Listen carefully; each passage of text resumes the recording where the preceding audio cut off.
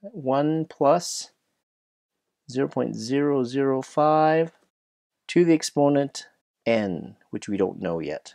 All right, to solve this, we're going to notice that we're going to isolate this part so we can get to our n, and we have 16,000 divided by 8,000. So I'm going to write that so that you can see it. Here's the ratio. This is equal to 1.005, combining the 1 and the 0.005 to the n, and 16,000 divided by 8,000, that's 2. What's very interesting, this 2 is very much related to this double. And you can see it looks like this amount is a ratio of the final compared to the initial. So this is 2, and this is 1.005 to the exponent n. And now let's use our algebra of logs to help us determine our n value.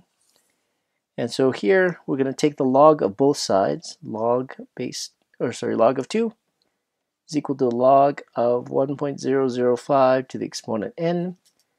And noticing that we can use our power rule of logs here. That exponent in the argument can come down to become a coefficient. And so here pointing that, we get log 2 is equal to n times log of 1.005. Well, trying to isolate n here, n times this value is equal to log 2. So we can say n is equal to log 2 divided by log of 1.005.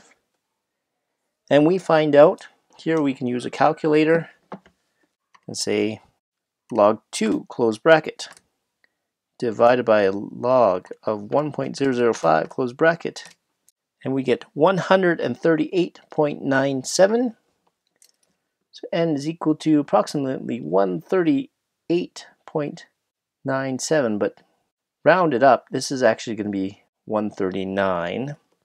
So if it's n is a value of 139, what does that mean? Well, when we're talking about n, we're talking about compounding periods.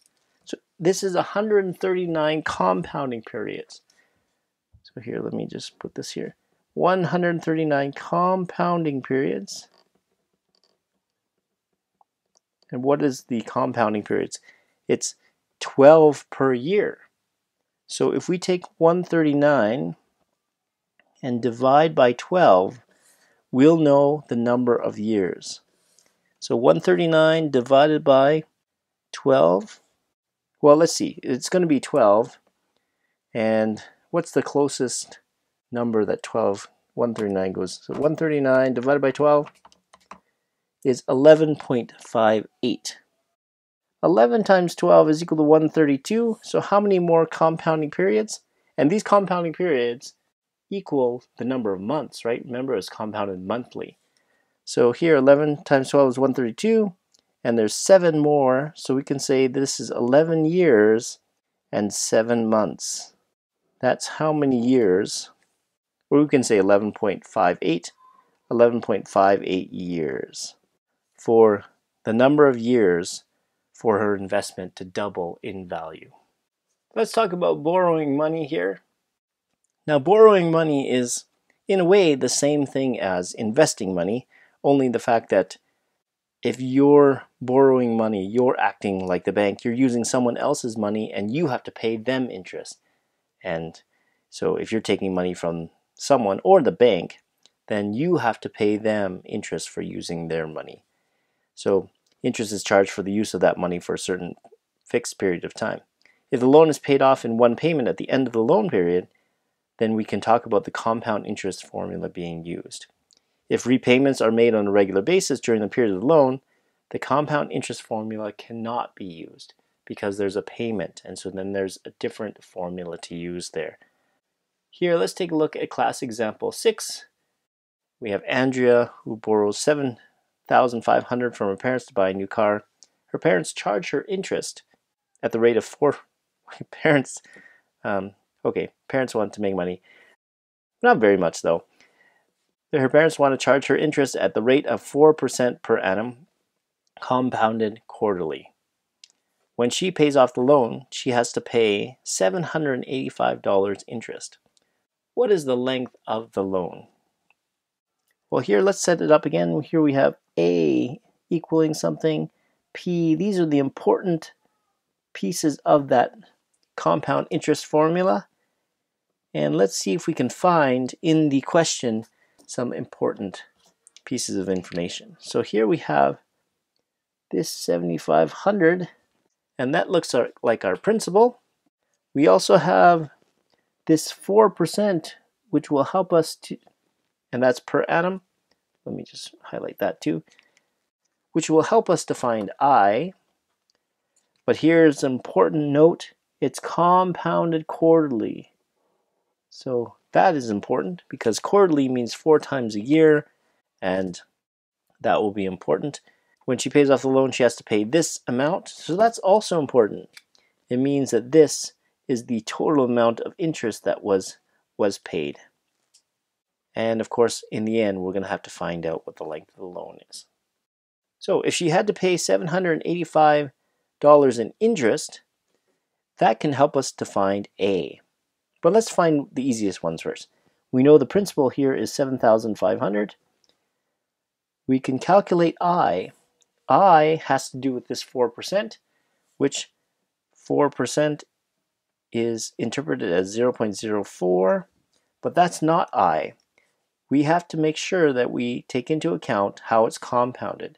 So I will be equal to this 0.04, the annual interest rate, divided by the number of times it's compounded in a year.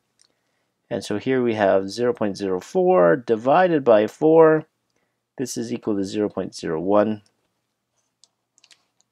And n is just n. We don't know what it is yet.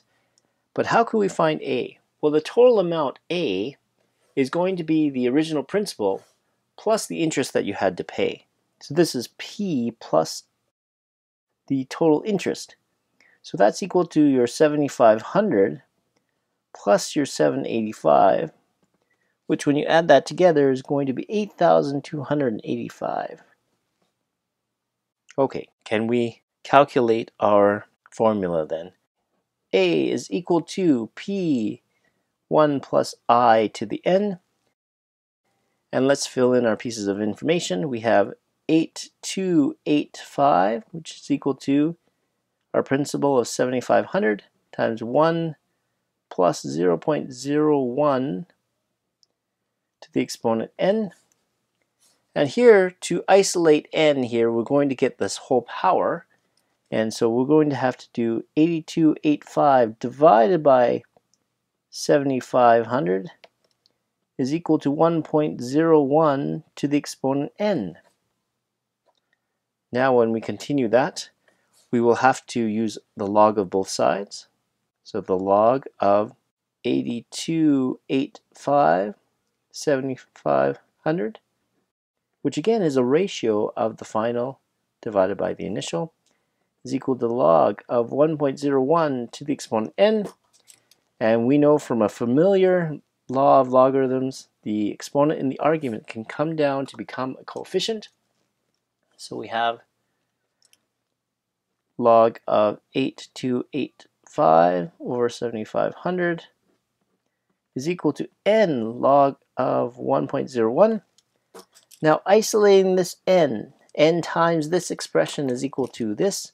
So n is equal to this whole thing, log of 8,285 divided by 7,500, and that's divided by log of 1.01.